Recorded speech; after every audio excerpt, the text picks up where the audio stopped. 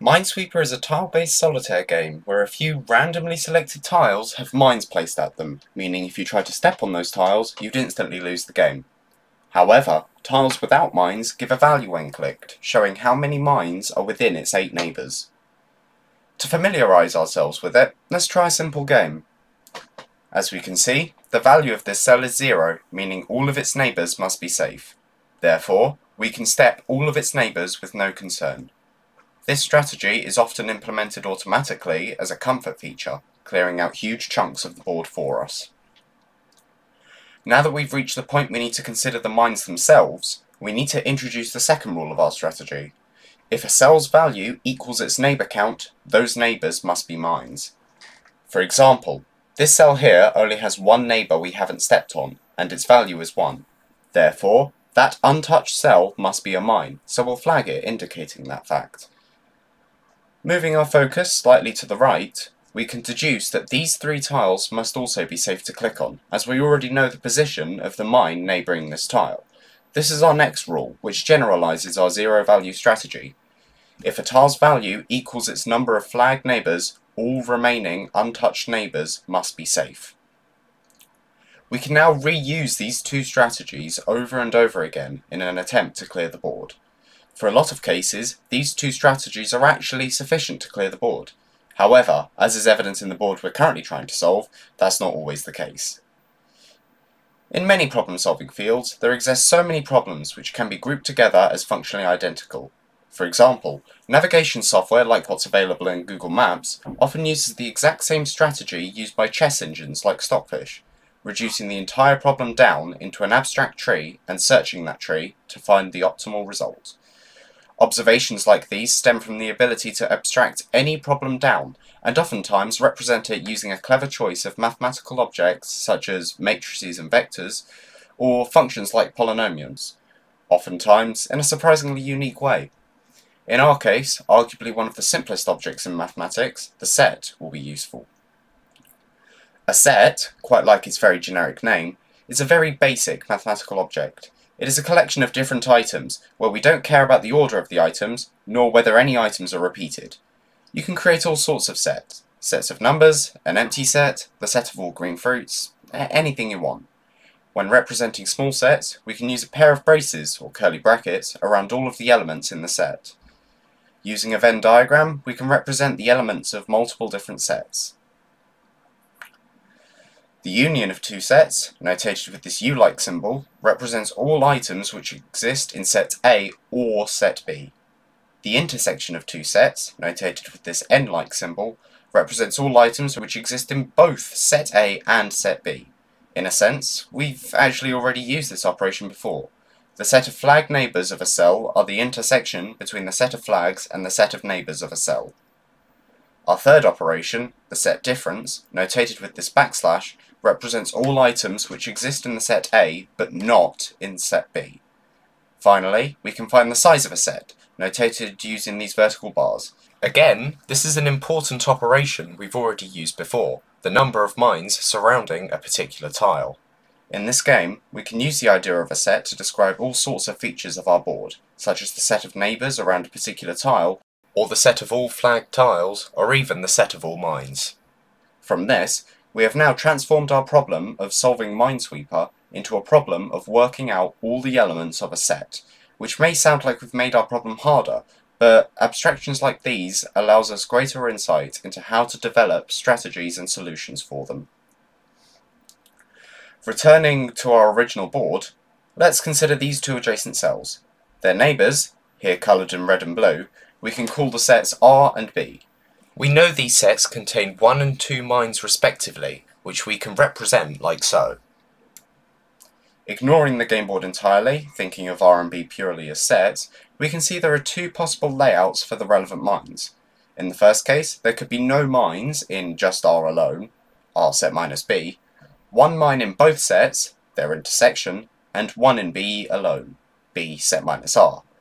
The other possible configuration, however, has no mines in their intersection, so there'd be 1 in R set minus B and 2 in B set minus R. Returning to our game board, we can immediately see a problem with one of these layouts. There is only 1 tile in B set minus R, the single blue tile on the right, so this second configuration must therefore be incorrect, as there just aren't enough tiles to include the 2 mines stated. Another thing that's important to note about this configuration is that the number of mines in B set minus R equals the difference in the mine counts, because all the mines in R are in the intersection of R and B. As we've shown, there's only one configuration where this is true. We'll return to this point later. Now that we know the number of mines in these smaller sets, we can reapply the strategy we established earlier. The mine count of R set minus B is 0, so all tiles in R set minus B are safe, and the mine count of B set minus R equals its size, so all those tiles must be mines. For this board in particular, we can now return to exclusively the 2 rules of our first strategy and complete the board.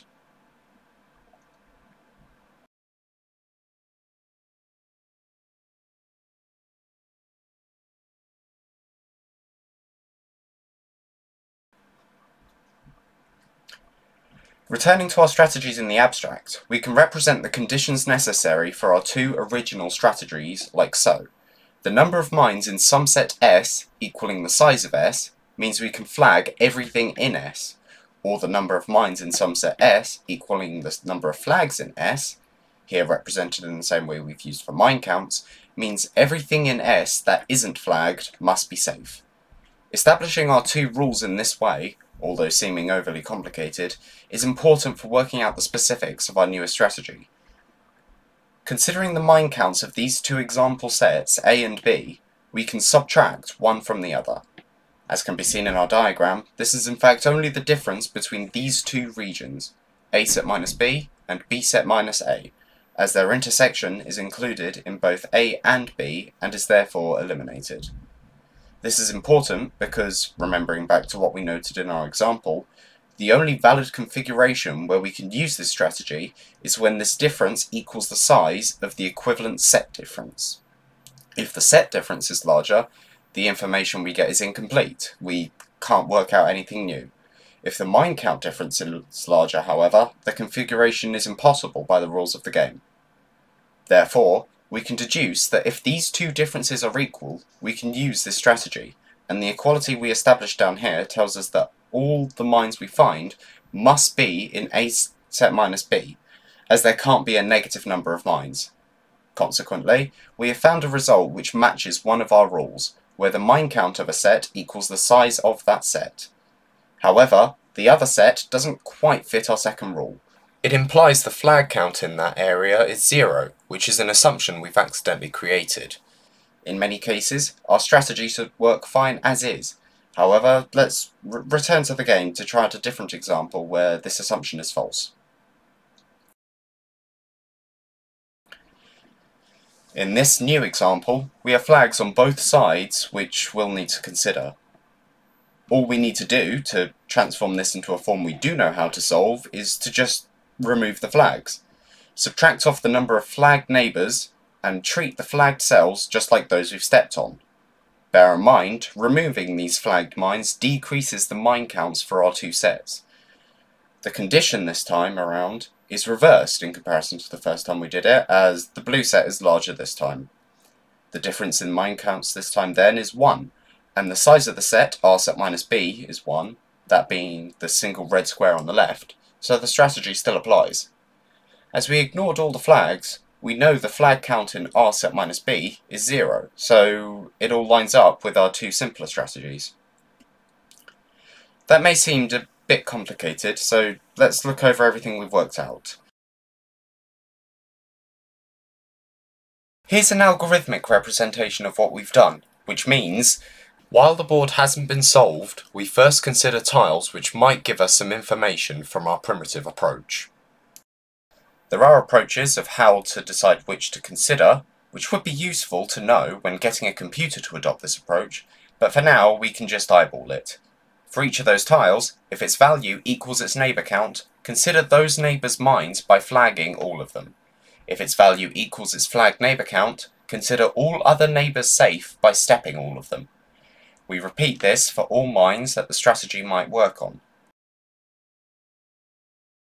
We then move on to our second approach, which will probably work best when the first yields us no results. Consider two nearby tiles this time.